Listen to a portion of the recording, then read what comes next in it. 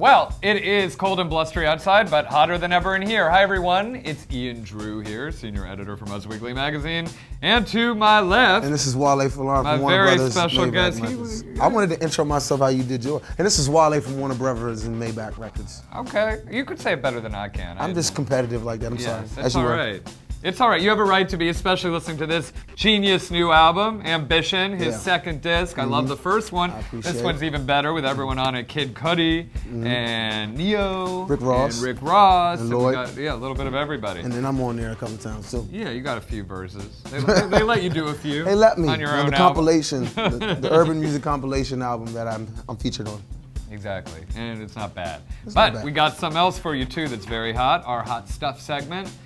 These are the top 5 sizzling stories from our new issue, right here on usmagazine.com. Into it. First up, Lauren and Kyle's awkward reunion. It's been a little bit of time. It's been a few months since Lauren Conrad broke up with Kyle Howard after 3 years together, but they got their groove on again this weekend at Voyeur at a Bing Svedka-sponsored Halloween bash. Apparently they were talking and Lauren was very flustered when she first saw him, but then they ended up catching up, and then she moved on to flirt with Chase Crawford, and a source says he was staring at her while he was chatting with, while she was chatting with Chase Crawford. Who's the source? And there are eyewitnesses everywhere. Wow. It's a party, come on. That's a detailed story. There's a lot going on. At a liquor sponsored event. Well, you sober sources. Was the source sober? I don't know. We have to do a breathalyzer. How sober are your sources? And next, Lady Gaga, smitten by her beau. You know Lady Gaga quite well. I'm not familiar with her. They had a great hit. I love that song. Oh,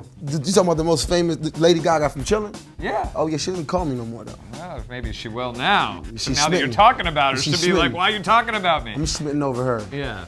Well, a lot of people are, but in particular, Vampire Diaries Taylor Kinney. They're dating now, but a source says she can't get too serious because of her 24-hour workload, and she can't really commit too much. But she's really into him. And what does smitten mean? That means she's really into him. She's feeling him. Okay, cool. Yeah. She don't return my calls no more. Well, so, that's I'm kind of tight with you, Lady Gaga. Wow, I think we want a reunion. My number's still the same. And next, Tom's spinning son, DJ C-Squared, who you might know as Connor Cruz. Tom's 16-year-old son has a big DJ career going, and his father approves. Apparently, he's DJ'd not only his stepmom Katie Holmes' photo shoot recently, but also the Nick Halo Awards. And we actually spoke to Connor, or DJ C-Squared, and he said that Tom wholeheartedly approves. I'm all for it. Ambition is the key, you know. If that's what he wants to do, you know, my kids don't have to be rappers or anything like that. So I'm all for him, you know, aspiring to do the wiki thing. Exactly. I'm all for that. Shout out to C-Squared, man. Hope the check's in the mail. Go sign. And next, Elisabetta's new man. I bet you're wondering who Elisabetta Canales is dating now that she's over with George Clooney. Okay, I know George Clooney. I know gorgeous George Clooney. Italian model, yeah. She's now dating McCad Brooks, and apparently she's even calling him her boyfriend, and they jetted off to Berlin together. So it is a hot and steamy new romance for Elisabetta. Shout out to her. Enjoy the newness of that relationship.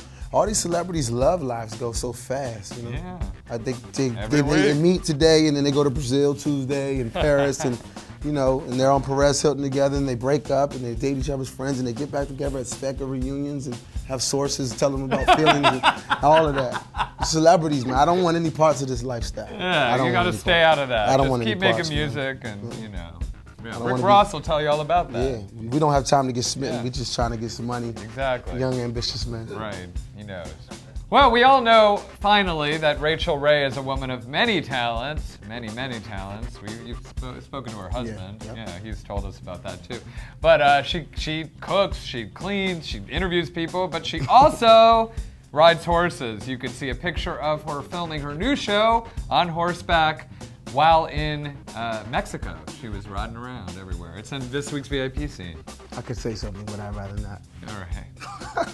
And that's all the time we have left for this week, everyone. I'd like to thank our very special, honored guest, Wale. Thanks for having me. Thank you for coming. Appreciate everybody. Everybody. Yeah, everybody's here. They're all looking. They're all. Appreciate you, universe. All right, pipe down, everyone. And once again, I'm Ian Drew, senior editor here at Us Weekly Magazine. You can get these stories and much, much more all in our new issue on newsstands now.